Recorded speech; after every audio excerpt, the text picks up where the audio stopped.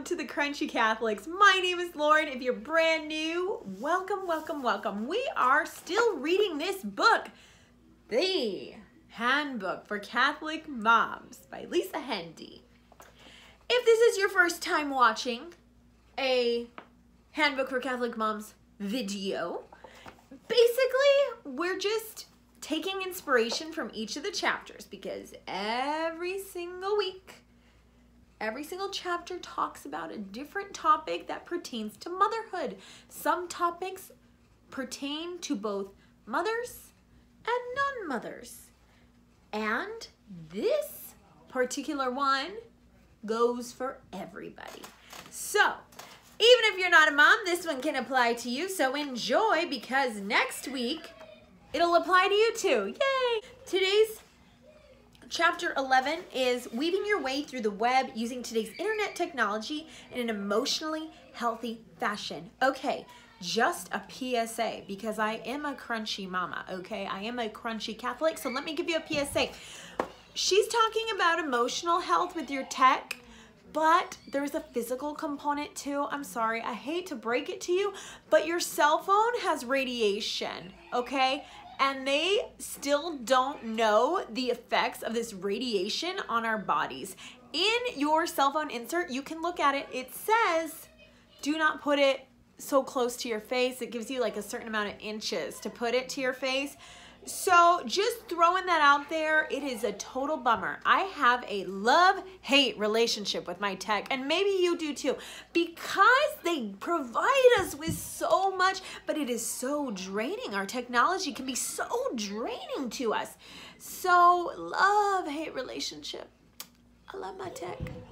But as Christians, Catholics, we cannot love things more than people. We just can't. So it is important to keep our tech in an emotionally healthy place. All right. Enough about the crazy crunchy radiation and EMF stuff. If you feel like looking it up, go for it. But I'm just going to stop it there. Let's talk about the emotional health. One aspect of emotional health is how much time are we devoting to our tech? How much time are we devoting to this internet reality? As much as I love you guys, and I really do, like, it's in my heart, I love you guys, but this is a different type of friendship and relationship than the relationship that I have with, say, the people that are in my life day in, day out. And it is important, as the author suggests in her book, that we keep people that are in our day in, day out life as priority. And sometimes I find myself getting really excited about the interactions I'm having online because I'm learning, I feel like I'm cultivating the pure and the true, and then I have a cranky kid. And I'm like, oh, cranky kid, just let me cultivate some pure and true, but you're cranky. And really, guys, when that happens, I gotta check myself. I gotta say, I need to stop. I need to put this away because my children need me. This is present. This is now. This is important. This is vocation oriented. So I gotta put it away and I gotta put it down. I'm gonna confess something to you guys. Forgive me, Crunchy Catholic community, for I have sinned. It has been forever since my last confession on here. JK. But seriously, I downloaded an app. It's called Moment, and that tracks how long you are on your device. When you pick up your device, it starts tracking. Whether it's a text, a call, it doesn't matter. You just open it up, check the time, it tracks it.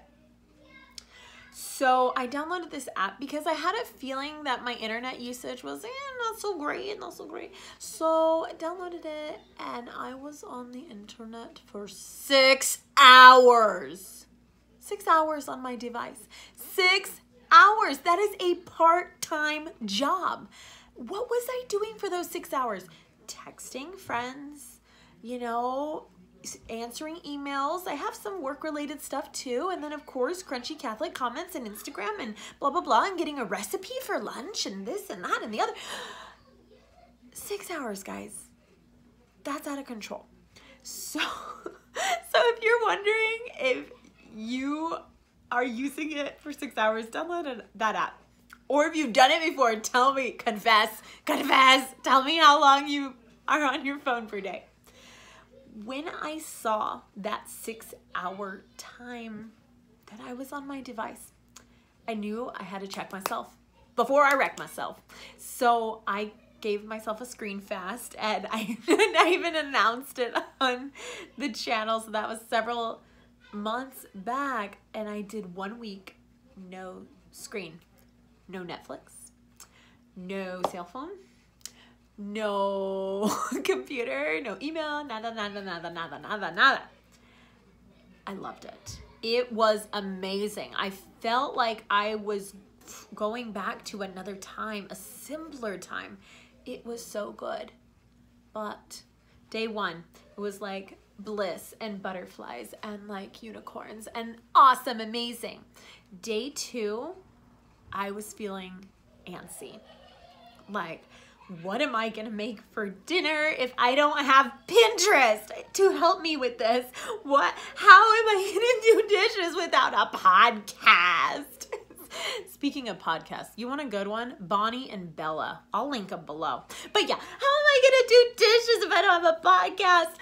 How am I going to, like, crisis, right? Day three was even worse. Day three, I felt like I was having an existential crisis because there were some things that I hadn't checked into in my personal life with my relationship with God, with my relationship with my husband, my kids, this and that were coming to the surface because my brain could actually hear its thoughts. And by day three, I was wigging out. I'm crying. I'm like, I'm such a horrible person. Blah, blah, blah. But by day four, I was feeling a little bit better. And I was on the road to resolving things and just having a really good attitude about it. So if you need a screen-free week, highly recommend it. Now, going back to the technology, on the one hand, I was so grateful to have it again because I'm just a social person and I really love that interaction. I love being able to text my friends all day long, especially throughout the day when you're having hard mother times, like, hey girl, thinking of you, hope you're well, you know, this and that. But on the other hand, I was changed because I could never just go straight back to the way it was because I was aware of how awesome it was without it. My husband does not have a smartphone. He has a flip phone from the early 2000s.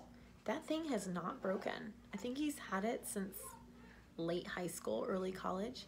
It's so insane. Whenever we go somewhere and he pulls out his phone that literally has T9 texting still, people just, they're blown away. And he gets made fun of, but in a way, sometimes I'm envious of him because he doesn't have that same attachment to the smartphone that I think a lot of us have. So do any of you guys still have a T9 texting phone? Like, I think you're pretty cool if you do, because I thought my husband was the only one. So let me know if you know somebody with a T9 phone, a flip phone that doesn't even have speakerphone. That's how old it is. But yeah, so screen-free was good for me. But yeah, always keeping that in check. How do we have a healthy balance of pressing into those cool resources on the internet and still living our lives completely and fully? Like right now, I'm making a YouTube video for you and I'm hearing my kids laughing and I'm like, should I just like shut this off and go like hang out with those guys? But I think it's a balance. you're not going to be 100% present all the time, but it's making that intentional time to be present, that intentional time to cultivate your relationship with your husband, cultivate your relationship with your kids, to literally say, phone, you are off right now because I am cultivating life. And so I think that is cool for me to do, just to separate that. What else? She also talks about in this chapter, what else do she talk about? Oh, this was written in 2010, so a lot of it, she talks about, consider starting your own blog, learn how to post and share photos and videos online. And I think we all know how to post and share videos online, unless you're my husband, because he doesn't have a smartphone. Do any of you guys use Google Reader? Is that still a thing? She talks about Google Reader as a way to subscribe to your different blogs, and then it pops it up in one spot. That's cool, especially if you're trying to just, you know, narrow your scope a little bit. I haven't used it, but I remember hearing about it way back when. I don't know. Is that still a thing? I don't really know. Let's see. So yes. Real versus virtual.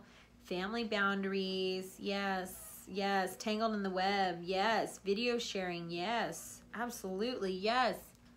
Can you tell I'm out of ideas? But just, I hope you enjoyed this wacky video. I'm like tired, but if you're considering a screen-free week, I totally recommend it, just to kind of, I'm totally the kind of person that goes clean, like with eating and stuff, and then I reintroduce. So with tech, it's like clean and reintroduce, clean and reintroduce. So that, you know, it works, because then you figure out where your weak spots are and you can like ease back into it. I hope you got something from this video. If you did, let me know in the comments below, and I look forward to seeing you on Thursday. Take care of yourselves. Again, that podcast is Bonnie and Bella. They're some dear friends of mine, and I did want to plug them because they're just such a sweet family, and they are living the pure and the true, and they're just starting out that podcast. So go ahead and check them out and let them know that Lauren from Crunchy Catholic sent you. I would really appreciate that, and I'll link them below, along with all the other beautiful mommy YouTubers that are doing this collaboration and who I'm totally becoming really good web friends with. I just appreciate these women. I have interacted with some more than others, but all of them just bring something different to the table, and I love watching their videos, so I think you will too. Okay, I think I'm done. I hope you like this, and I will see you on Thursday.